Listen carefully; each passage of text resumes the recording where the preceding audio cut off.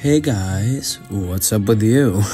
Well, I just finished Luigi's Mansion 3, and I have a few things to say, because this game is good.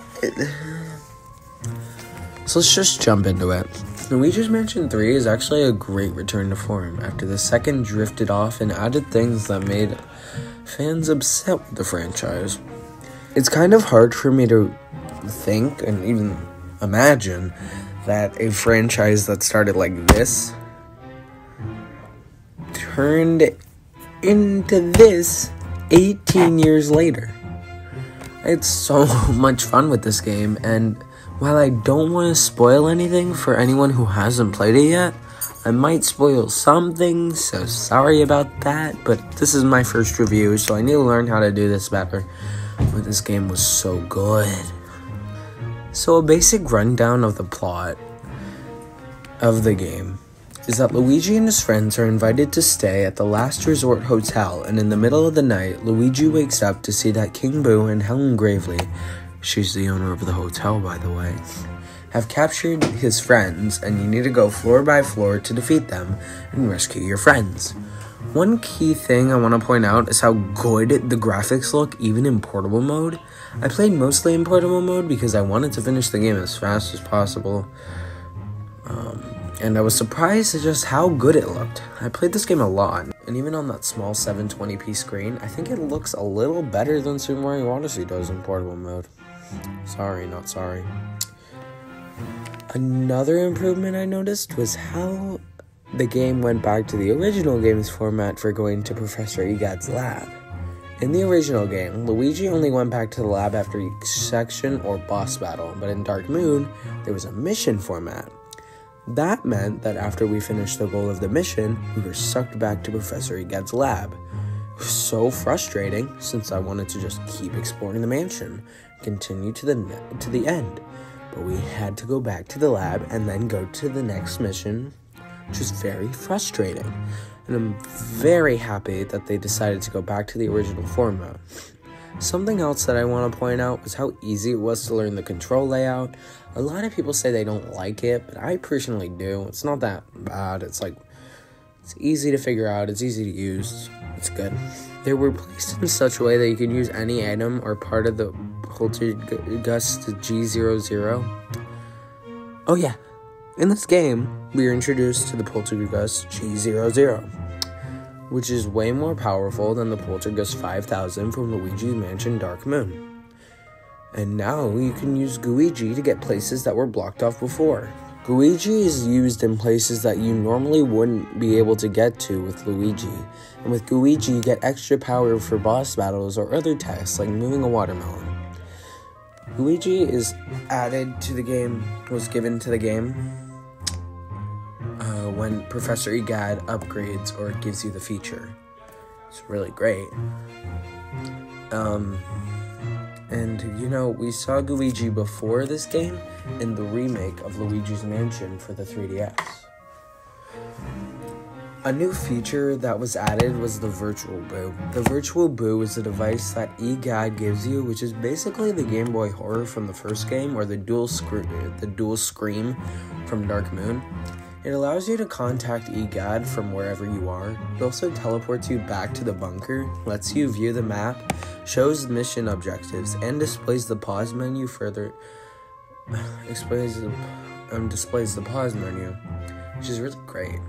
Further into the game, Egad upgrades the Poltergust G00 so that if you have an outlet, you can do more damage to the room you're in, which is really helpful for most places, but didn't use it all that much. This game was a lot of fun, but I have to do this eventually. Now, we must talk about the problems that I faced with this game. First, let's talk about something I hate with games. This game, they don't directly tell you what you're supposed to do. You can contact Professor Egad and ask him what to do, but more often than not, I was searching up a guide to help me get through where I was. This isn't super annoying, it's just something that I wanted to point out. Something else I didn't like was the length. It was kind of short. Here's my Instagram story to explain what I mean. So I just finished Luigi's Mansion 3, and I'm gonna do a review on it, but it was pretty cool. But it was only 10 hours long, so I got like 11 hours and 40 minutes, and that's not that long. Okay, so you're like, oh, that's not that long, but let me show you something. Let's see my most played game. Okay, so let's just like pretend that YouTube isn't there. Look at that, look at that. Splatoon 2, 65. Super Mario Odyssey, 100. Super Mario Maker 2, 105. Jeez, these games. This is like 130. This is, oh wait, Super Mario Party. Well, that's like more of a, This is turning into another Kirby Star Allies. 5 hours for the entire game. It was a good game, but it was like, okay, never mind. It's only 11 hours long, which can be considered long, but that is short compared to my other games. As I showed, Super Mario Odyssey, like 90 hours. And for Breath of the Wild, I had barely done anything in that game, and I've gotten over 120 hours. I just wish there was more content. In the middle of the game, when I was in the middle of filling up the elevator buttons, I thought that when I would get to the top of the row, it would switch or flip, and there would be a whole nother row that I had to complete, but nope. It was so amazing, but I felt so much more could have been added if this game was originally going to be on the Wii U. One other thing that I just realized is that I never encountered a single boo during the game. I didn't even capture the one that we were supposed to use as a test for EGAD. He said that Luigi would rumble if a boo was nearby, but I personally never felt any vibrations outside of boss battles. The only boo I ever fought was King Boo at the end. They just weren't that important, apparently. I mean, I kind of forgot boos were even in the game because I never saw them. I was hoping that they would be used more often, but after we were first introduced to them, I kind of forgot we were even able to catch boos. EGAD made it seem like such a big deal, and for me to never actually catch a boo makes it seem like it was just a useless thing to have in the game. You need to really just add... If you're gonna add something to a game, you need to have a reason for it. I mean, there are reasons for that, and they probably just missed a bunch of boos, but... I don't know. I didn't see any. My last complaint is that some of the boss battles are hard to figure out if you don't have a guide. So... it's like the final boss.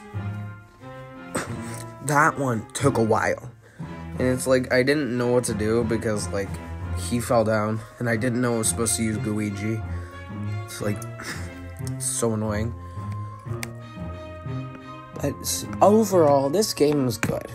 I just wish it was a bit longer. I waited over a year for this game. And I would have said it was worth the wait if it was longer than just, like, 15 hours. Because of this, I can only give it a rating of 4 me's out of 5. That's going to be my rating system for all the reviews I do, okay? This game is such a good game. It fixes most of Dark Moon's problems and returns to the original format for what a lot of people like. And I loved it. But if this was originally going to be on the Wii U, this was originally conceived as a Wii U game, I feel like they could have done a lot more with this. It's like Super Mario Odyssey. I know. Okay, I know.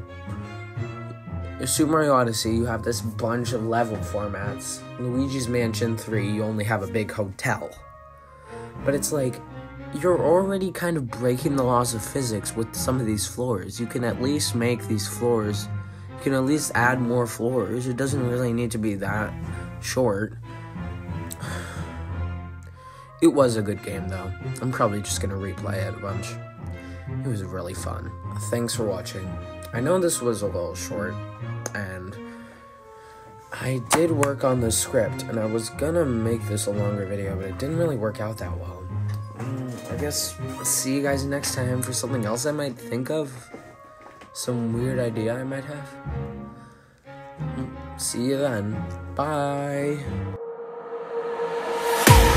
I can't wait to leave this town, 'cause lately I've been feeling down. The cold nights just don't feel the same.